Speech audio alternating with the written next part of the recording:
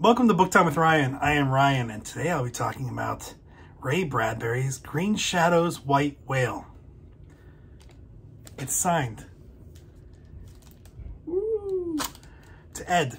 I don't know who Ed is. I had an idea of what this was, but I'm still not 100% sure what I can trust and what I can't trust. This is a novelization of a memoir of Ray Bradbury's. And it covers the period of about 7 months to a year that Ray Bradbury was in Ireland, specifically near Dublin, and worked on the script for the movie Moby-Dick, the 1956 Moby-Dick that starred Gregory Peck. Amazing version of Moby-Dick, like my favorite by far.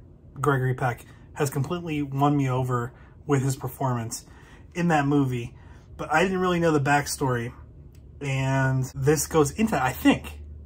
Now, this basically took place in 1953, or that's when Ray Bradbury was in Ireland, and he worked on the script with the producer John Huston, who is a famous producer, multi-Oscar-winning producer who apparently was very difficult to work or live with. I think he had like 5 wives. 1 or 2 died in car accidents or something, and the other ones he just divorced. Apparently he was very hard to deal with, and eventually he renounced his U.S. citizenship and became a citizen of Ireland. And this has to do with Ray Bradbury's experience working with Huston. Now, they didn't get along, although in this book it seems like they kind of got along for most of it. There was a bit of a falling out at the end, but they repaired their issues. I said this was probably set in 1953. This book wasn't written until 1992, so about 40 years after this experience by Ray Bradbury. The interesting thing with this book is it's fictional, and I don't know what is true in this book and what is completely fictional, what is inspired by Ray Bradbury's experiences and what is completely made up. I just don't know. I don't know if that information is available somewhere. It seems like there are a lot of parallels in this book with what actually happened in his life, especially on this project. There is a copy of the screenplay that you can buy for $4,000 on 8books, along with a signed copy of this book, but I haven't done that. I really like the book. There are all these fun stories in here by local pub owners and drinkers that are very Irish stories, I guess. I think that's the point of the stories.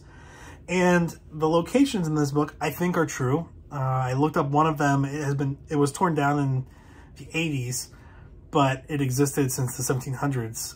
So I think that the Royal Hibernian Hotel in Dublin. This is my first experience with Ray Bradbury, and I was happy with it. I have another of his books. I have Something Wicked This Way Comes, which I haven't read yet, but I'll be reading this year at some point, probably in the near future. This is a book that I am categorizing as a Moby-Dick related book. There's not a whole lot about the movie in this book. There are references to different scenes.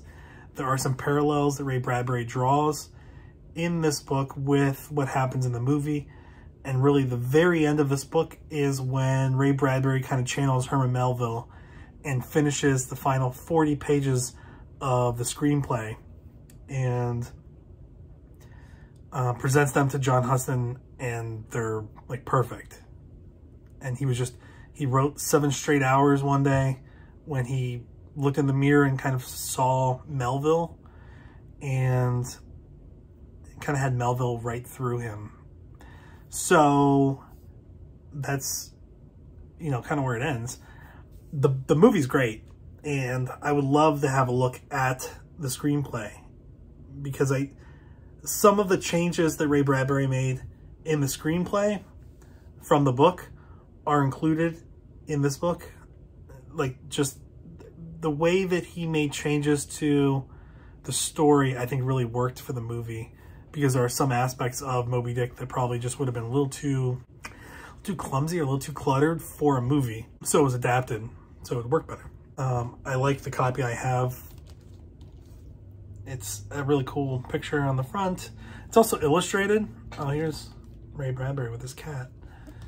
It's also illustrated, not a whole lot of illustrations, but enough to keep it interesting. And it has this kind of edging. I don't know what this is called. It's nice. It's like a very comfortable edge for turning pages, but it does make it hard to find pictures, illustrations.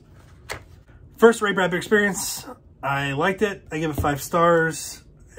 As far as I can tell, this is probably the last Moby-Dick related book that I have waiting. There are other whaling books and whale books still to be read, but anything related directly or indirectly to Moby-Dick, I think has been read in my collection, and this was the final one. So I liked it. I think even if you don't know about Moby-Dick, this is a fun read. It's a different read, and I think it's probably a little different for Ray Bradbury too, but I haven't read any other Ray Bradbury, so I don't know.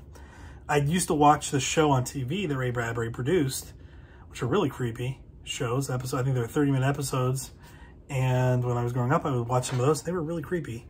This is not a creepy book. I think there are also references in this book to other works that he's done, and this is a period of time for Ray Bradbury that a lot of his future work was inspired. I think Ray Bradbury was in his early 30s when this time period was for him in the 50s. I think a lot of what he experienced in Ireland helped either inform or inspire his future writing. But because I haven't read any of his other work yet, it's hard for me to kind of nail that down. So that's going to be the next thing for me, is to start jumping into what he has written that are very familiar titles that I just haven't read yet. So, thanks for being here today. Awesome book, and what an experience it has been learning about Moby-Dick and experience Ray Bradbury for the first time. Thanks.